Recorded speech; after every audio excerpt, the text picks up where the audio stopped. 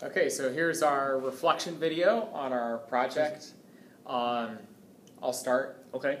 My project, the driving question, it was, how does natural selection affect humans? And my students, the main part of the project was for them to design computer models using Stella to model a particular area on natural selection. So one group researched lactose persistence and how we can drink milk now as adults in some cultures and how natural selection worked with that. And another group did, HIV resistance and how people have become more have the gene to be HIV resistant has increased over time. And so then they just designed a computer model trying to model that tendency that we're seeing. Okay. And my driving question was, what makes a roller coaster thrilling? Okay, I did it with a pre-calculus class, and we were specifically focusing on vectors and looking at the acceleration vectors, and then the G forces that are put on the body at different parts of the roller coaster. And then students designed and build their own roller coaster using foam insulated piping and marbles. And then we used software Logger Pro to videotape and then analyze the velocity and acceleration on the coaster. Cool. So do you just want to go through the questions then? Sure. Okay. So important things we learned. I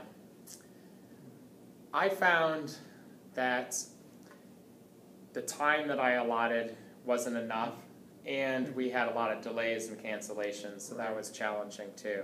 But I was also impressed by the final product. Even though I kind of it went on, I would say about 5 days longer than I had hoped.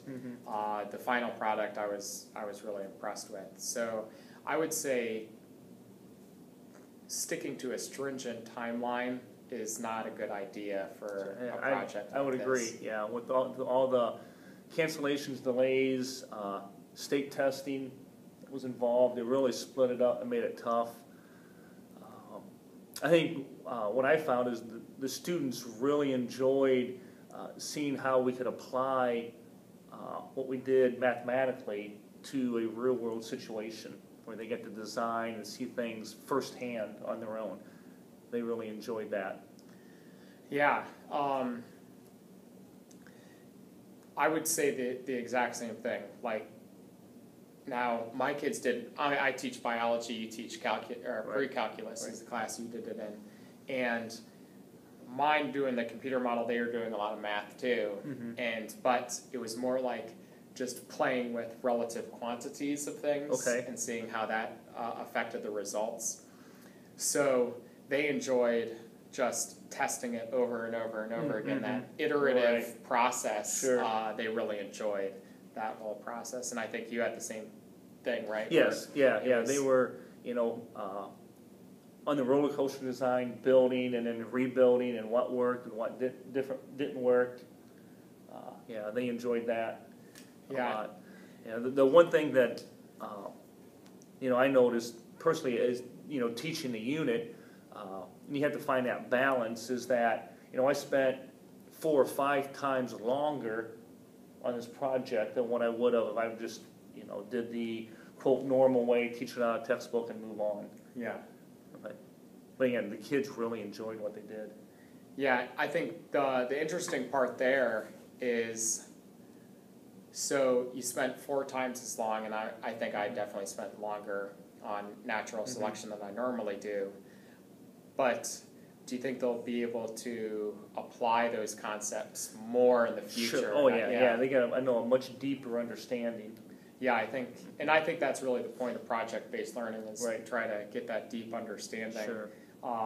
And having that connection of something real they did, like making roller coasters or making a computer model, and being able to reflect back on that. Oh, it was like when we made the roller coasters, or when we made the model. So it's something concrete to refer to versus it's like page 475 in the textbook we did last year. Now, if we can just tell the state that it's hard to cover so much and be state tested on everything. Let's just get a good understanding of some topics. Yeah, and then that's the other thing is while projects are excellent, and I'm a big advocate of project-based learning, when they're constantly being interrupted by state testing, it becomes frustrating. And then having to worry about, is it going to affect, while in the long term the students might learn more, in the short term I can probably cram more information in to prepare them for the state test than I could by doing it project-based. So in my best interest to boost my test scores, I could just do the regular rigor in my classroom, but they won't, 5 years from now, they'll have lost all of that. Yes. Yep. Okay. 100%. Good. Let's see, what did we cover what you enjoyed the most? Yeah, I think so. I think for mine, go ahead. Yeah, the hands-on and seeing the kids work in groups, very rarely were they off task. We'd come in and some days I'd just say, hey, get going, you know what you need to do, keep working. And they got right to work. They enjoyed it. It wasn't, the classroom wasn't so strict and informal, but they got a lot of work done. I think they learned a lot more. I was surprised by that also, by how, I would just say, okay, just continue with the project, and they actually were doing what they were supposed to be working on, so they're actually engaged in the content, which is, can be really hard to do.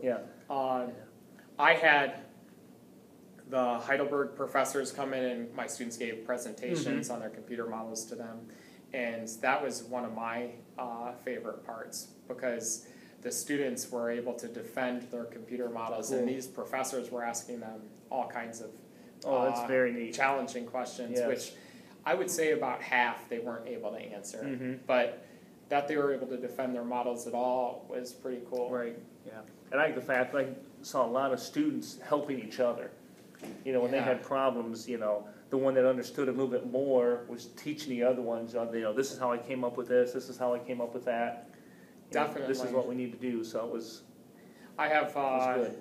I had one student, same thing. He was good, and typically he's not a good biology student. Kind of sits in the back and zones off. But here he helped his group, and then he was going around and helping other groups too, which I, in some respects I thought was fantastic. In other respects I kind of wanted them to struggle on their own too. So it was kind of that give and take of how much do I want him actually to scaffold their learning. Cool. Least enjoy state testing. I think we both agreed. And there was also for the project there was a lot of work. When you throw in all the stuff we had to do for the project, all the paperwork and all this stuff, when you combine with what we do on a day-to-day basis.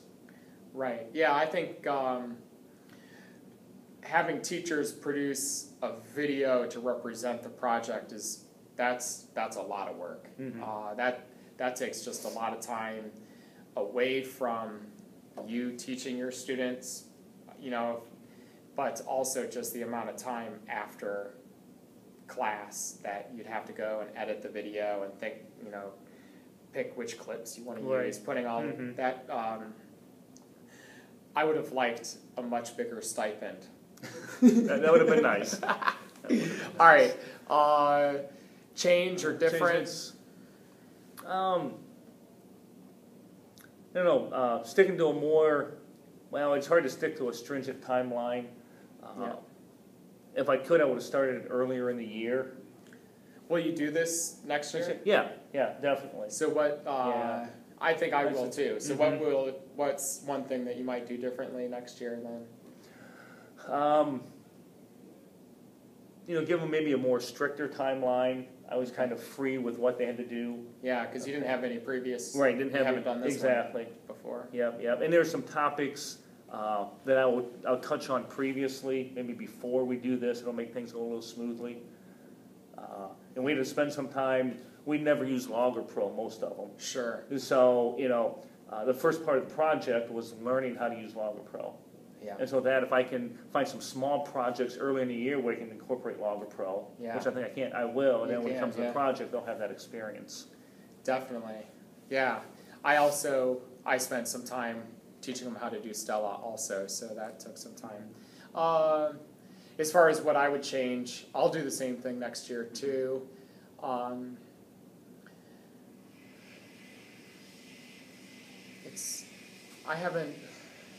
As far as, I just hope that I could get Heidelberg professors to come back, and then it's also, I don't want to do the same topics because I worry that students will copy from the year before. Sure. So that will be challenging too. For yours, it's not as hard because it's mimicking a roller coaster twice. Okay, tech integration. I use it quite a bit. I mean, we had to use Logger Pro to do all the analysis, which is great. We used, of course, some Google Docs so they could share information with me. There were 2 or 3 different websites that had roller coaster simulations, which was very nice. Cool. And we did those before, so they could kind of see what the forces on a roller coaster were, how they worked. I used the website, the Physics Classroom, quite a bit, especially to help understand forces. They had to learn how to draw free body diagrams. So actually, we did a lot of physics in the project, and it was nice to see that. The students really saw that relationship. Hey, we did a little bit of this in physics. Now we're doing it in math. Yeah. They go together. I just heard a student talk to our physics teacher about, well, we kind of did this in math. So without Logger Pro, we wouldn't have been able to do the project at all. Without videotaping, you had to videotape the coaster and then using Logger Pro analysis, we couldn't do this project at all without that. And then, using the simulations and then the background resources available online were invaluable. Awesome. So I used Stella for modeling the computer, doing the computer models, and that's just awesome. You get to, they link different concepts together. It's like object oriented, so it's not as much writing code. And they just found it very easy to use, and while they had to play around with the relative quantities to get it to have the trends that they wanted, they found it pretty easy. And when you publish it online, it looks pretty slick. So I think the final product they like. Also, we Skyped with experts, so students emailed people and tried to say, hey, will you Skype with our classroom? And they found quite a few evolutionary biologists that are pretty famous. And what's great about that is evolution can be controversial. They hear different things from home and so forth. So versus just Mr. Darko sitting there telling them about evolution, it was nice for these experts to come in, talk about what evolution is, and then they asked all kinds of questions about evolution that they might feel uncomfortable asking me or just didn't want to ask me, but we're able to, the conversation was just fantastic during those. Good. Cool. Anything else? I think, overall, good experience. Yeah, I agree. Students liked it. I like to see what was happening. It'll be much easier next year once we've done it. It'll be a lot less work, so yeah, that'll be the good thing. Me too. All right, good.